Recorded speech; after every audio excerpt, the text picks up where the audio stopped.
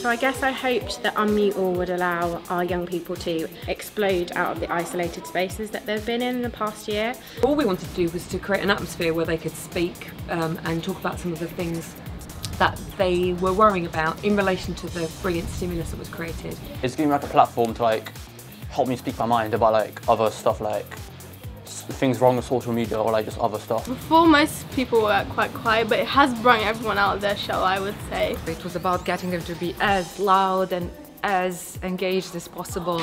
We wanted them to express themselves, I guess. Yeah. What sort of enticed me about this project was being able to discover from young people what topics are of interest to them right now and what their perspective is, and giving them the opportunity to articulate and express what they want to talk about right now. I was really struck by how many of our young people didn't or couldn't turn their mics on during the period of online learning. Also, the government's announcements around promoting silent corridors and silent classrooms, and coupled with being really inspired by young people kind of taking a lead with activism, and then to allow our young people to work with brilliant artists and theatre makers to create something about something that was important for them. The students have had such different experiences of the pandemic, and this is an opportunity for them to literally unmute themselves and voice their opinions and their experiences,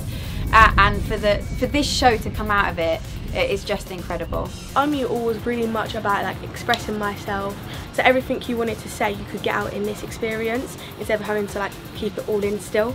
I really liked doing the performances, and it was fun to be part of a full-on performance. It's a great way to step out of my comfort zone, because usually when I do perform, I'm usually like the quiet one. In a very short period of time, they were able to be really creative and shape a piece that was very quintessentially them, and they could be proud of.